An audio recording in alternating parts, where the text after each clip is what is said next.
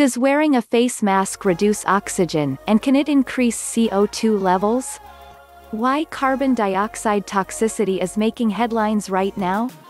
Now that we've all been wearing face masks to help prevent the spread of the coronavirus, some people say that wearing a mask is reducing their intake of oxygen or forcing them to breathe in their own carbon dioxide. This leaves them feeling faint, lightheaded, or smothered. They're also concerned about how dangerous this is, and how less oxygen and more carbon dioxide might affect their health. With 100% certainty that excessive wearing of an N95 mask was a contributing factor to the accident. They added that it is certainly possible that some other medical reason could have contributed to the driver passing out. So is it possible that wearing a face mask as part of social distancing can cause someone to build up so much carbon dioxide and get so little oxygen that they pass out, or worse? Carbon dioxide is a natural byproduct of the body's respiration process, something we all breathe in and out every day. How harmful can it be? In rare cases, it can actually be pretty dangerous, according to the National Institutes of Health, NIH. They say that inhaling high levels of carbon dioxide, CO2, may be life-threatening. Hypercapnia, carbon dioxide toxicity, can also cause headache, vertigo, double vision, inability to concentrate, tinnitus, hearing a noise, like a ringing or buzzing, that's not caused by an outside source, seizures, or suffocation due to displacement of air. But the emphasis here should be on high levels. It has to be a pretty high concentration to be capable of causing harm. CO2 is present in the atmosphere at a level of about 0.04%. It is dangerous in an atmosphere when it is greater than about 10%. It's also possible to have too little CO2.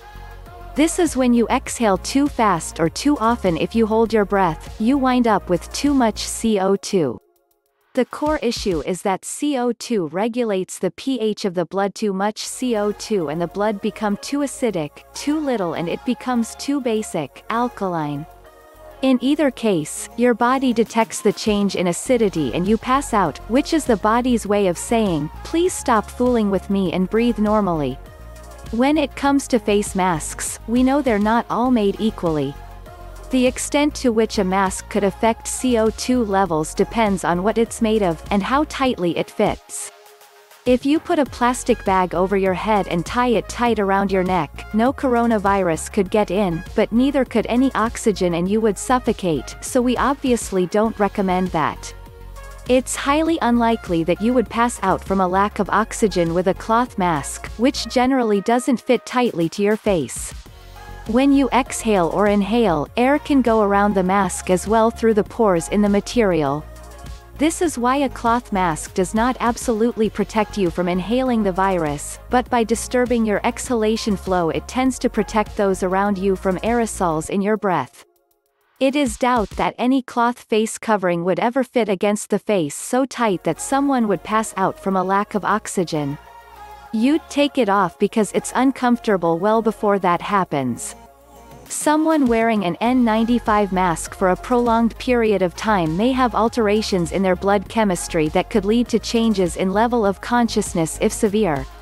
But it's most likely to happen to those who are already predisposed to breathing difficulties, such as smoker, obese people, or individuals with COPD or emphysema. Prolonged use of any face mask, including the N95 respirator, has not been shown to cause carbon dioxide toxicity in healthy people. Because breathing is slightly harder with a mask, I do recommend that people who suffer from severe COPD or other lung diseases that make breathing difficult carefully consider the use of face masks. That there's absolutely no need for any member of the general public to be wearing an N95 respirator, which is a type of personal protective equipment (PPE) designed to protect healthcare workers and the patients they care for. It's uncomfortable to wear, and it does restrict your breathing. When we wear one to take care of patients, we try to keep it on only for as long as I have to. The bottom line? The N95 might be uncomfortable and restrictive to the point where it affects your oxygen and carbon dioxide levels, but you really shouldn't be wearing that anyway. As for cloth face coverings, either store-bought or homemade, there's even less of a chance of breathing issues, and it's definitely not an excuse for going out without one.